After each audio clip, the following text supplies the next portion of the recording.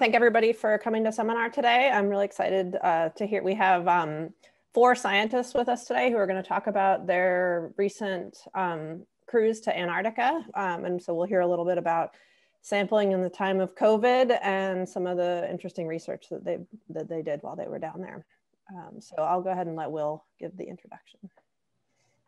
Yeah, thanks, Kelly. Yeah, so today's talk is titled Science Down South, Highlights from the 2020 ICYINVERTS Antarctic Cruise. And before I get too far in, I want to introduce our science team. So here are the 19 scientists that participated in the cruise. The cruise was led by 5 PIs and a combination of 4 different projects. We had Sarah Gherkin from the University of Alaska Anchorage studying cumasians, Kevin Kosot from the University of Alabama, we'll get into his project a little later, Derek Learman from Central Michigan University studying sediment microbes, and Andy Mahone from Central Michigan University, as well as Ken Holanet from Auburn University. And the primary PIs on this trip were Kevin, Andy, and Ken, with Ken being our chief scientist. With me here today, however, are Nick Roberts from the Kosot Lab at University of Alabama, Mike Tassia from the Holanet Lab, and Candace Grimes from the Holanet Lab from Auburn University. And they're going to talk a little bit about their lab science and their experience on the cruise after my piece here. And I was lucky enough to be involved in this cruise. There I am here in my great little hat. I was lucky enough to be involved in this cruise because Kevin is on my PhD committee and he needed an extra set of hands, and I was more than happy to lend mine for this cruise.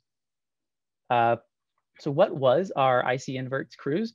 It was the 19 scientists you saw on the last slide, where we spent 85 days at sea and covered 90,000 nautical miles, or 9,000 nautical miles. The overarching goal was to explore the biodiversity, evolution, and biogeographic patterns of animals living in the Weddel Sea and the Bransfield Strait. And here to the right, you can see our ship's path. This was very unusual. We rode from San Francisco all the way to Punta Arenas, Chile, where we made a short port call, and then down to the Weddel Sea, where we actually were able to do our research. This track is very unusual. Usually when you do Antarctic work, you fly down to Chile where you board the vessel and head to the Weddel Sea. But because of COVID restrictions, they didn't want to put us on airplanes, and we actually boarded the boat in San Francisco and rode it all the way down.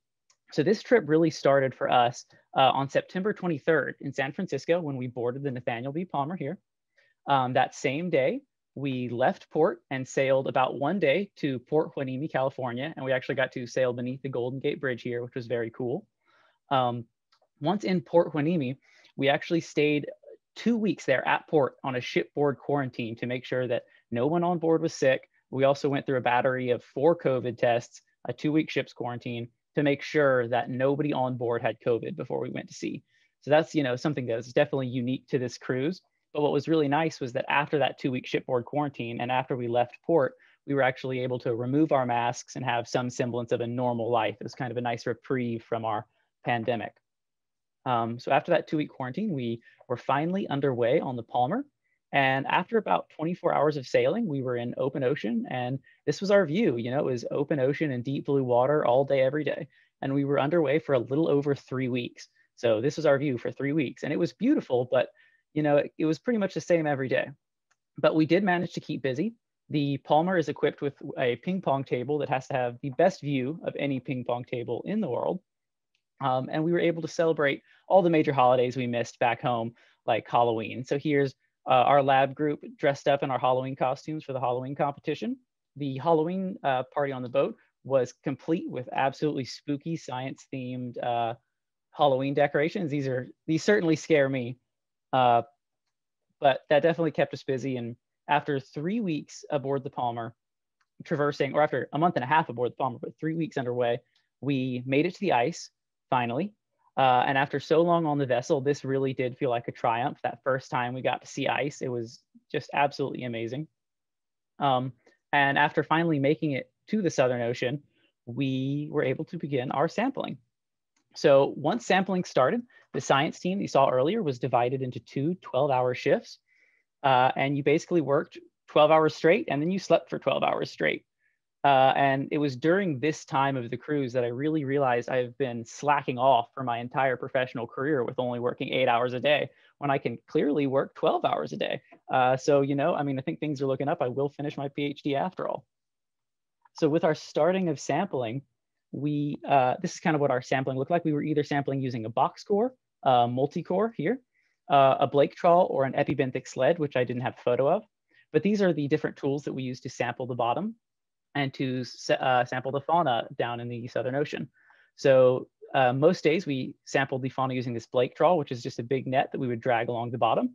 And depending on the water depth, using this could take anywhere from 45 minutes to 8 hours. And it would come up and be absolutely full of animals that would get dropped into this large deck box. And then all of the diligent scientists would lean over the box and sort through it. And sometimes this net came up and it was just absolutely clean and full of clean, beautiful animals. And sometimes it came up just absolutely full of mud, which was not the intended goal. And in this case, we would have to sieve the animals out of the mud before we could start working with them. Once the animals were on deck, we would sort them broadly by phylum or class, depending on what they were. So here we have some large macrofauna, like this giant isopod, or these cushion stars, or this massive scale worm. And these all went to the Halonich lab group, the Halonich and Mahone lab group, where they will use them to investigate cryptic diversity and the biogeographic patterns in Antarctica.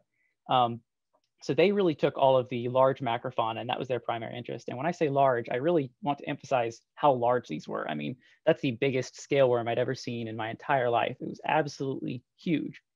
So the Halonich group took these large animals, and Candace and Mike will tell you a little bit more about what they did with them later. But the COSOT group, which was the group I was a part of, were really interested in the small macrofauna and the myofauna, like the animal seen here, like this great spiky mollusk called a caudophobia here, or this marine leech, or this very, very tiny solitary polyp called Lacanaria. This is a 500 micron glass bead here, so it's 0.5 millimeter. So this guy is tiny. And these were really the scale of animals that, that we were looking at in the COSOT lab group on this cruise. And that kind of brings me to my role on the cruise. I was in charge of the identification and preservation of basically all of the small annelids. So every day I would pick out all of the small annelids, identify them as far taxonomically as I could, which was usually to the family level. And everyone else would pick out the small worms that would pass through their dishes as well and put them aside for me. So we saw things like this great terabellid here that has this pharynx that comes out, this extremely tiny little worm here called a dorvalaid. So this is a millimeter. So you can see he's extremely small, and these little black marks here are actually his jaws. So this is a very tiny worm with some very big teeth. And these very weird looking sternaspid polychaetes, this is actually their head here. They look like little barbells when their head is out, but that head can be sucked in, like in this one here. Yeah, so people would set these aside for me.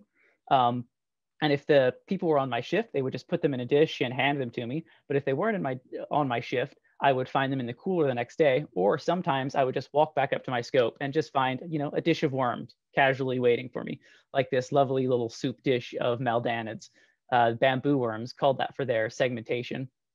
Or these Nephtiids here. This was another time I just walked back to my scope and just found a dish of worms sitting there. What would frequently happen is that they would just be left there. And one morning, I even came in and found this dish waiting for me. This was probably one of the finds I was most excited about. I never really was able to identify these down to the family level, but they did keep me pretty interested for at least one morning. On one particularly distressing day, this is what I awoke to find from the night shift, was just an entire shoebox full of tangled, mismatched polychaetes. And what's really upsetting for me about this image is you see up here, it says 94 annelids, volume 1, because I believe there ended up being like 3 shoeboxes of these worms just waiting for me. So that was a particularly busy day. So after I sorted the worms down to the family level, I would then photograph them, which sometimes took some doing, as you can see here, note the flash between my knees here, and then preserve them in various preservatives that would either protect DNA, RNA, or morphology based on how many of the animals we found and what our intended goal for those animals were. And we really did find a lot of worms. We collected over 30 different families of annelids, consisting of hundreds of individual annelid collections. So here's a few more of my favorite pictures of some of the worms, like this Apheliid here, which just really smelled terrible. Or this little Phylodocid here, which you can see has these little paddles. It's called a paddle worm. They use these little paddles to swim. This Amphoretid here, these large tentacle-looking things are actually its branchiae. These are how it's breathing. It's just some of my favorite pictures here. And my role on this cruise was really unique because while I got to participate and help collect and ID many of the animals, that's really where my involvement with this project ends. And that's why I've brought in my friends Nick, Candace, and Mike to tell you a little bit more about their lab science and kind of the end goal and the purpose for these samples. But this cruise really was a once-in-a-lifetime opportunity for me, and it's definitely changed my perspective on what constitutes difficult or remote field work. But yeah, that's basically how my role in the cruise went through. And with that, we'll now hear a little bit from Nick, who's going to tell you a little bit more about the COSOT Lab Group's role and his experience on the cruise. So with that, I will hand it over to Nick. All right, thanks, Will. Let me share my screen here.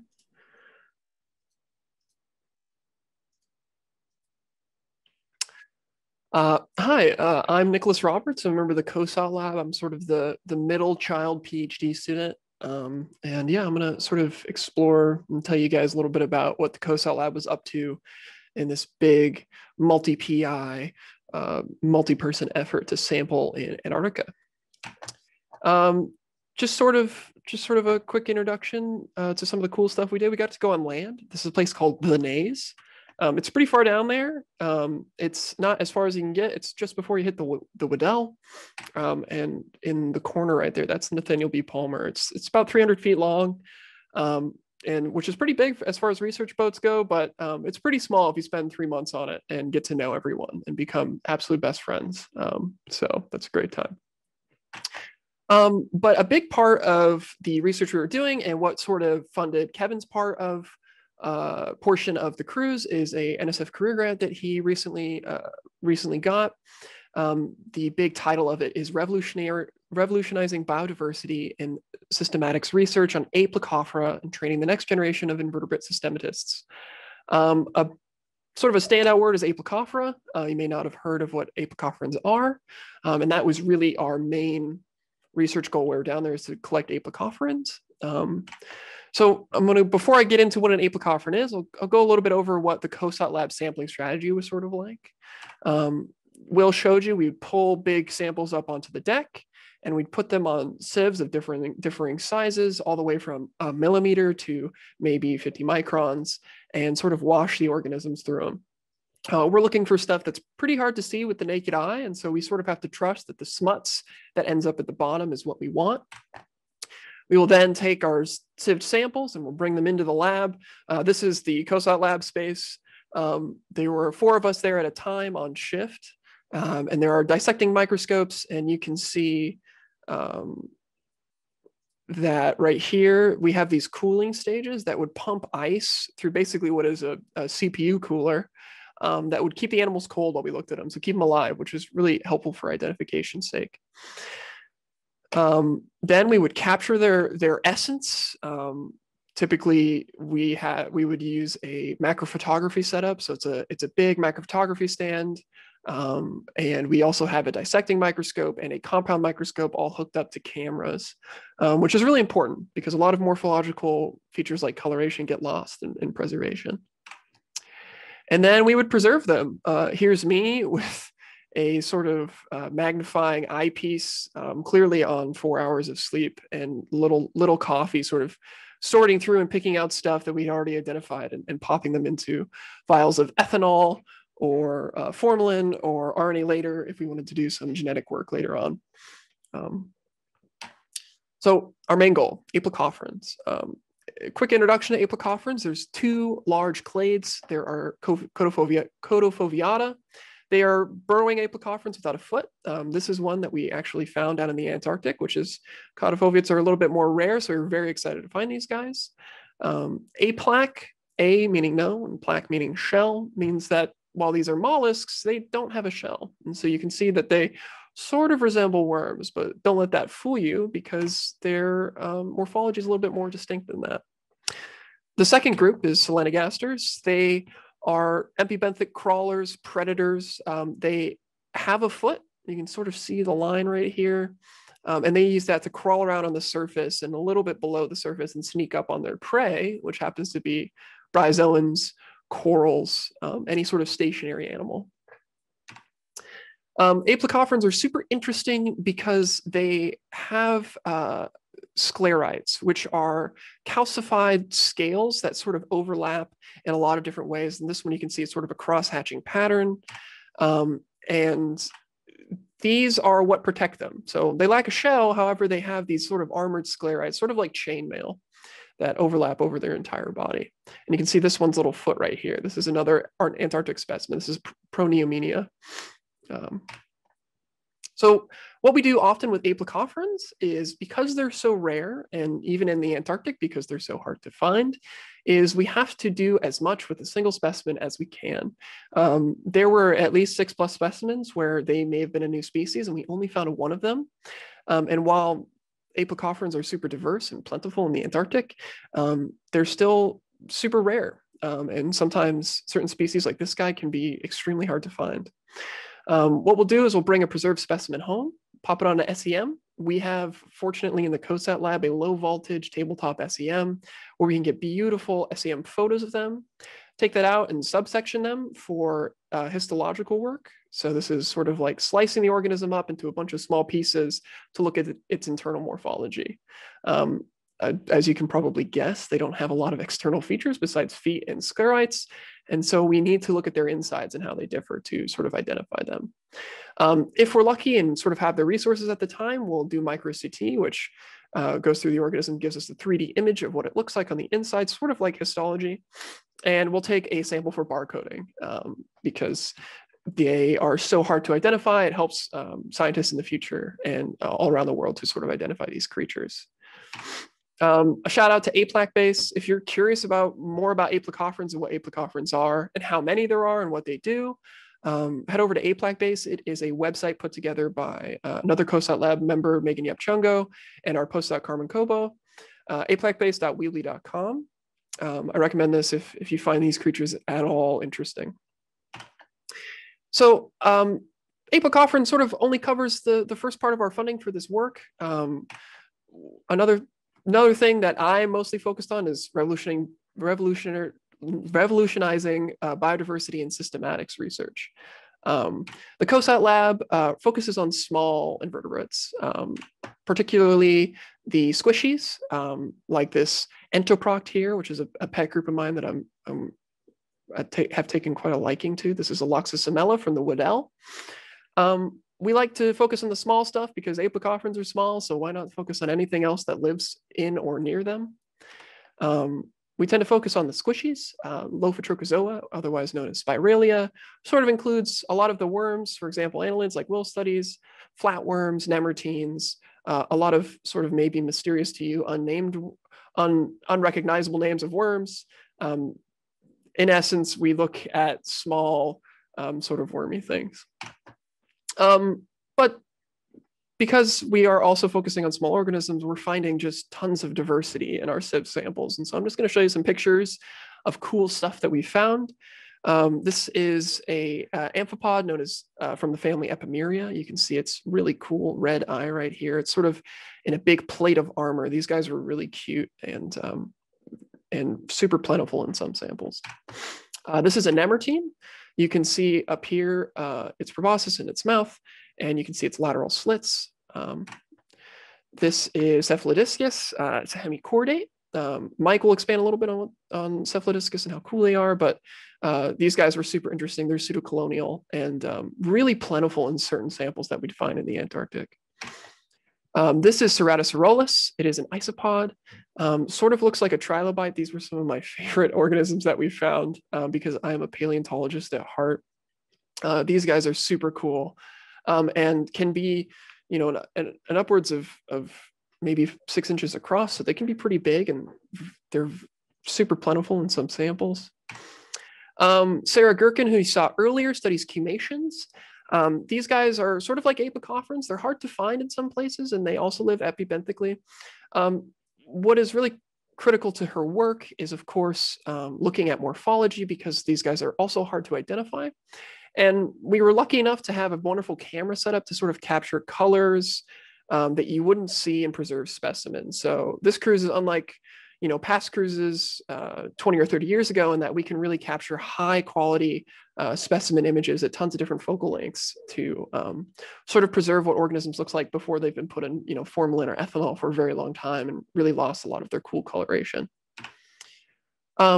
This is just another really cute guy that I'm very fond of. These are euphrosinid annelids, sort of furry and cute. They're very small, and they curl up and sort of hug anything that you give them. So I'm big fans of these guys. However, all this wouldn't have been possible without the night shift. This is, of course, the 12-hour shift that I was on with Candace, who you'll hear from in a little bit. There was a lot of nightman, dayman jokes. I think the night shift was probably one of the best shifts, but maybe I'm a little biased. The MTs, marine technicians and marine science technicians, all this work would not have been possible without their help. Setting up trawls, giving us chemicals, holding our hands when we were crying because we couldn't sleep, all sorts of things. And of course, Kevin Kosar, our fearless leader, clearly tired and looking for apocophorans here. So yeah, that is really what the Kosar Lab is focused on, and I'll hand it over to Candace. So my name is Candace Grimes, and I am a postdoctoral researcher at Auburn University, and I will be talking about the ICYINVERTS cruise as well. I am gonna start off with some fun videos, and then we'll focus on the scientific goals. I also want to start off with a shout out to the entire science crew for making this an extremely fun and memorable trip. So now I'm going to go back to the beginning. So you see, before we could get on the ship, we had to quarantine in this lovely hotel at the San Francisco airport, where we were allowed to walk outside around the hotel for about an hour a day due to the pandemic. So you can see it was a pretty nice walk, but it was definitely an interesting way to start out our 3-month excursion here. So after we passed our first COVID test, we were allowed to board the ship at Pier 17 near downtown San Francisco. And this was the first time the ship had been in the States in about 20 years, of course, due to the pandemic. And we were able to, as Will said, you know, travel underneath the Golden Gate Bridge aboard the icebreaker Nathaniel B, which was truly awesome. So then we began our long journey south through the Pacific with this view from the bow, watching the rolling blue waves and water. And this was toward the stern. So during the trip down, we spent a lot of time in the computer lab or in the conference room working on various projects, trying to pass the time. But we had to remind ourselves every once in a while to step outside just to watch the waves and the sun go by. We also had to enjoy the journey. Sorry, I gotta turn this off because that is kind of funny. I especially liked walking out on the catwalk on the bridge, even though my heart sort of jumped at this part when you're walking over the water. But it was still a lot of fun. And then we had our first sighting of land in 3 or 4 weeks, was the Patagonian Mountains, as we were passing through the Strait of Magellan, trying to get to Punta Arenas in Chile. It was truly awe-inspiring looking at these snow-capped mountains. And then we finally reached the ice. We all came out on the bow to see. There were penguins running around in front of the boat. Now, when Will mentioned that we were aboard the RVIB, Nathaniel B, the IB is the icebreaker part. So here you can see us, we're going between 4 or 5 knots, or about 5 miles per hour through the thin ice, which is about 1 foot or less thick. Now you can see the captain's making these turns, trying to stay in ice that we can get through, but you see sometimes it gets pretty bumpy, pretty rough. It's a thicker density ice. So But when we came to the thicker ice, sometimes we couldn't actually just bump on our way through it. So we actually had to break it. So the way the ship does that, and you'll see we hit a rough spot that we couldn't quite break through. The way the ship does that is it will back up. You can see it back up. You can see the blue water and all the ice that we were breaking through.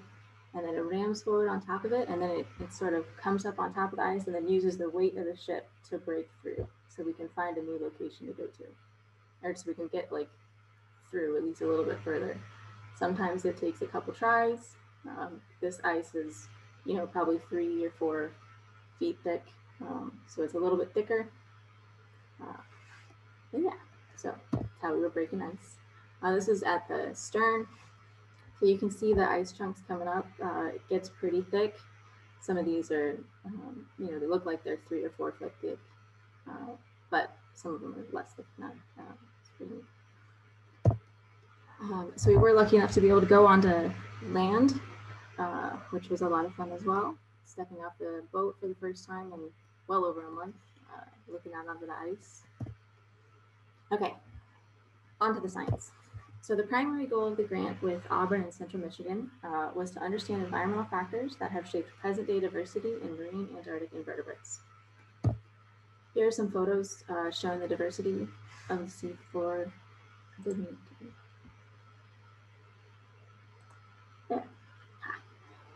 Sorry. So the red dots here, you can see there's 2 red dots there. I'm going to connect them. That's 10 centimeters in length. So here you can see this fairly large sponge, probably 40 centimeters wide, maybe 50 tall. You can see the shadow. You see it's got, the sponge is inhabited by several crinoids or feather stars. And if you look closely enough at the ground, you can see these adorable little sea spiders. And then you can also see little brittle stars. Some of the other sites that we visited were more dominated by these brittle stars, Astrotoma agassizii. And this is one of the target species for the cruise. We had several target species, including sea spiders, brittle stars, bryozoans, and several others. And this brittle star will extend its arms up into the water column. You can see sort of extending this wavy pattern here, trying to filter feed. If you zoom in on some of these sediments, you can see these little strings coming out of the holes. It looks like this.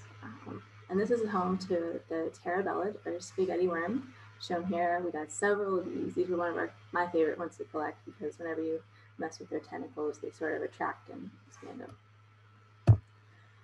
If you also look close at the sediment, you might find one of these little spiky worms, also known as Flabella gerrids. These were also another one of the ones that I thought was really fun to collect. We called them flabby gerrids. When we brought the creatures up, we would sometimes put them in to roam around, collected substrate just to see how they move and act. So this is a polynoid scale worm. So you can see his scales overlapping here like armor plate. And here is a phyllodocid worm, so one of the dragon-faced worms that Will showed in his. And they use their paddle-like parapodia, as you can see here, to swim in a petri dish. So in addition to the diversity that I was just talking about, we were also interested in how invertebrates have become distributed in the water surrounding Antarctica. So the major hypotheses for this are the Antarctic circumpolar current, which would hypothetically move larvae around the continent and dispersing marine invertebrates around. Another idea is bottlenecks or population growth due to cyclic glaciation, so you know, melting and formation of glaciers on and around the continent. So we were interested in looking at that due to some recent genetic work out of the Hellenisch lab here at Auburn on mitochondrial genomes of the Antarctic annelid Palynoelatus, which is frequently found here. And they're super fun to try to get off of that coral that they're found on. It's a Thorella coral. It's found, we've had it a lot. The Hellenisch lab has recently found that the populations found in the Ross and the Weddel seal, so the Weddel was up here and the Ross down here, are sort of become a clade compared with samples from out here. So they're more closely related between these two, which is interesting. And recent 2B rad sequence data on the sea spider, Nymphon australe, shown here, sort of suggests the same thing. So you see population 3 in the golden yellow. It's found up here near the Weddel and also down in the Ross, but not in this Western Antarctic region. So these recent data has led us to the goal of determining if previous transantarctic connections account for the similarity between the Ross and Weddel basins, which may be more likely than the Antarctic circumpolar current hypothesis for distribution of these marine invertebrates. In this figure, you can see how we think the two how the two seas have been connecting more recently. So this is with the Western Antarctic ice shelf collapse, which would have allowed gene flow between these two basins more recently than we previously thought. So this was one of the focuses of the cruise. While on the ship, though, I was also able to be a part of a little side project with Kyle Donnelly, who was one of the recent graduates on the ship. And we were looking at the brittle star distribution because we had noticed in this species, Ophiuchus victoriae, they would be sort of spatially distributed. So here you can see them pretty spread out in one of the yo-yo cam photos. So when we brought these animals up, we kept them in a large freezer that was aptly named Big Antarctica, where we spent a lot of time looking at these two trays. With the help of the wonderful marine technicians, we were able to build this to secure because the boat was moving and the trays would move around a lot. So they helped us secure them. And then we would put a GoPro on this pole up here so that we could record how the brittle stars were moving after we put them in these bins. And there's a picture of Kyle Donnelly. So this is what the videos looked like. So here you can see the brittle stars are separating and they've got, overlapping arms after a little bit. Here's a video at sediment level, so you can see how the brittle stars sort of extend their arms forward, and then they'll lift their central disc so that they can get that forward progressive movement. So after we recorded the trials on the ship, I'm still going through the videos, sort of plotting the location of the central discs. So here you can see what I've been spending time doing right now.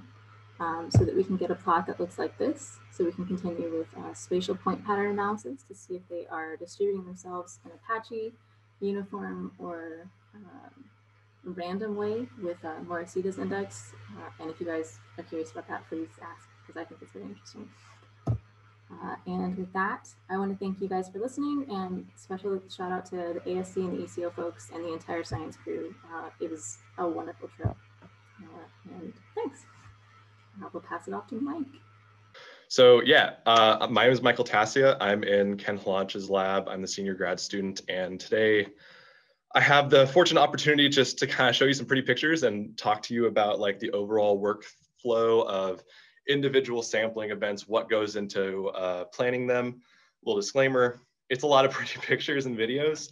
So a lot of the science that is derived of this, Candace has talked about. I'm not going to talk really at all about my own science, but please let me know afterwards in questions or anytime really. My email is on the first slide if you would like to know more about science. Another disclaimer that was maybe not planned when we scheduled this in the first place, I got my second dose of the COVID vaccine yesterday, so I'm not firing all cylinders, but I think most of the people that were on the cruise kind of would tell you that I've never fired on all cylinders. So bear with me if I'm a little slower, talk over myself. So when talking about what goes into choosing a sample site, how the sampling goes, there was more or less a schematic for how those decisions got made. And the first one was geographical site selection. These were mostly predetermined in the grants by Andy, Ken, and Kevin, depending on what kind of previous data was available. They would make decisions on the route that we would go. So Ken and Andy were primarily interested in the Weddel, whereas Kevin was interested in the Weddel, but also some deep samples that were known to be sediment or fine sediment size rich, dense sites for myofauna. So after those decisions were made, which were primarily discussed between Ken and the captain when it came down to, is there ice? Can we make it through the ice? The next thing was to arrive at the site, and we would do some bathymetry using multi-beam. So that would give us an idea of whether or not the sediment was flat, whether it was dense. So in this video, you're looking at the multi-beam data showing us the overall flatness, and I think the colors denote the accuracy of the estimation, or it might be the elevation of the ocean floor. But this was important because if the site was like 2,000 meters or 1,000 meters, it could take hours upon hours just to send the equipment down, sample, and bring it back up. So we wanted to make sure that we could at least sample appropriately without damaging equipment, which did happen a few times. That would be a fun question to answer after this. So after we got an idea of what the topology of the ocean floor looked like, we would send down a yo-yo cam or a YoPro, one being camera, one being GoPro. In this video, you're seeing the yo-yo cam being sent down by the wonderful Colin Brayton, or rather he helped it over the edge, and there's a winch operator that's lowering it down. And it would go down to the ocean floor, and at the beginning of the video, which maybe I can just like skip back, you might be able to see this little dangling weight at the bottom. So the way this worked is once it got to the ocean floor, it would contact the ocean floor and it would trigger the shutter and it would take a picture. So this camera, which was in a pressure and water resistant housing, would fill up a memory card and it would bounce along the ocean floor effectively. So the ship would move at a Dord's pace, which is a Nudibranch joke for those of you in the know. Hold your applause for the end. And the winch operator would then kind of bounce it up and down according to the tension results on the winch. So those would get brought back up, and we would get the opportunity to look at pictures like the one in the back, and then we would make decisions on the actual sampling method, whether it was Blake trawl or epibenthic sled, and then finally sediment collection. So let me take a sip of water. So in terms of the yo-yo cam imaging, the ecological structure of the ocean floor was very different depending on where we were sampling. So in this top left picture, you can actually see the weight in the top part. Let me actually get this cool little laser pointer. I'm colorblind, so it's not great for me, but so this is the little weight that would contact the sediment and then trigger the shutter. And you can see a bunch of sponges and crinoids and asteroids in this picture. In this other one, there are a lot of semi-burrowing epibenthic ophiuroids, a single anemone, a buttload of shrimp, that's a technical measurement, and then a bunch of flebobranch tunicates and Lyrateus ctenophores. So it was very heterogeneous across the entire distribution of samples and sampling sites that we went to, and it was very exciting because we never knew what would come up until the entire housing was brought up and we were able to offload the pictures and look at them. And you know, some of them are worthy of like desktop backgrounds for sure. All right, so as mentioned before, the Lanish lab was primarily interested in macrofaunal sampling. Myself, I was tasked to getting the photo vouchers for a lot of the organisms after the subsampling. So this is primarily where I spent my time. So I don't have much about the myofaunal samples, but Nick went over that, and you know, I'm sure he would love to answer questions about that too. So macrofaunal samples, the primary way that we acquired these was through Blake trawl, which just kind of like scooped up the top of the sediment in a much more aggravated way, I suppose, than epibenthic sled. And then that would be brought back up and dumped into a big box where we would go through and sort stuff. And on a good day, we would bring it up and it would just be these clean, awesome organisms. And we would go through it. And you may have guessed, on the less awesome days, it would just be this big pile of like chocolate mousse sediment that just made a mess everywhere. And we did still go through it, but it required a lot more tending to, if you will, to find the organisms inside there. So here's a little video of what this kind of looked like. This is the first day of sampling, actually, or the second day of sampling, one of the first couple of days of sampling. So you can see buckets kind of like eschewed everywhere. Off to the side, a lot of the scientists were going through and picking stuff out according to whatever the taxonomic rank was that they felt comfortable sorting it to. But in general, for things like echinoderms where we could determine whether it was a feather star, a sea star, a brittle star. We would sort those out to class on the deck. The idea was that we wanted to be moving at a fast clip. That way we didn't have animals dying and we lost integrity of the DNA or RNA or whatever we were interested in. So in this case, everyone's going through, this is the night shift. So I had just woken up in this case and I started filming on my phone. You'll see Caitlin Reddick in a second up on the catwalk. There she is. She waves now.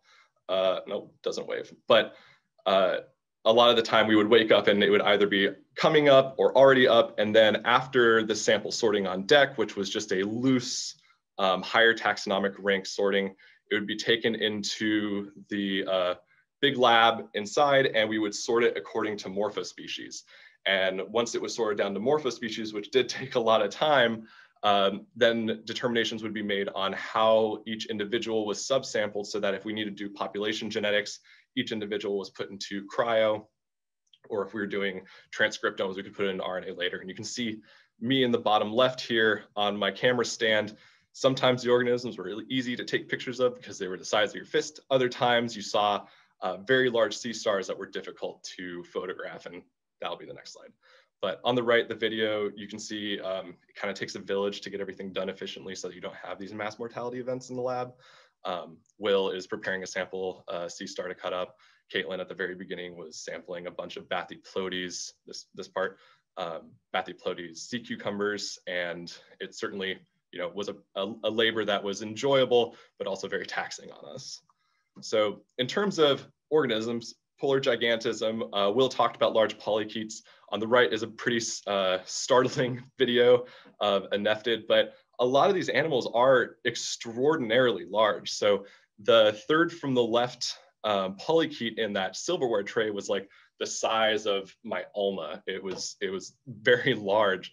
And then in the middle, I'm holding an astertoma individual using the little fisherman's trick of holding in front of me, but it's still very large from tip to tip of arm. This is probably like 4 feet, something like that. And on the right is this large nephid that we were sampling and became, a photographer's dream and did some cool little displays of aggression, or it was upset. I don't know if it was aggression. I'm not an ecologist. So a lot of these organisms, very cool to see, once in a lifetime event. In terms of myofaunal sampling, Will and Nick talked about this already, but we would either bring up the box core, which would take a single, cubic sample of the sediment when it was soft, or a multi-core, which basically had an individual, I think it was 12 or 16. I never really directly interacted with it, but it would go down, press into the sediment. It would bring up cylinders where it could then be partitioned up into subsamples. But whenever this happened, it would require this assembly line of the scientists that were on duty at that time, just going through various different pore size sieves, and then the effluent would be put into the increasingly smaller sieves so that we could partition the samples into sizes, smaller and smaller sizes. This wasn't something that I directly interacted with after the sampling, but on deck, this was something that required everyone to work together in order for everyone to get the samples that they needed. And that leads me into my last slide. The real science on the trip were the friends we made along the way. We truly could not have done this without such an amazing crew and group of people. I miss them dearly. They were my family for 3 months, and I'm happy to say that whether it was the crew, the science, the marine techs, or the scientists, everyone got along really well, and we did some amazing science and had some really good times. So egregious penguin stuff, and thank you.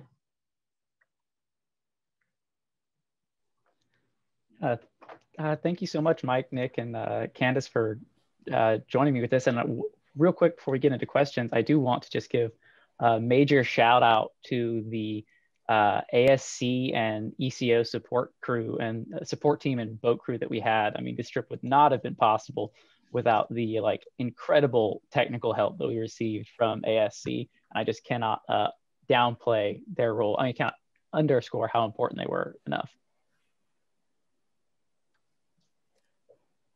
Well, this great talks, everybody. Does anybody have any questions for any of our speakers or for a general question or specific questions?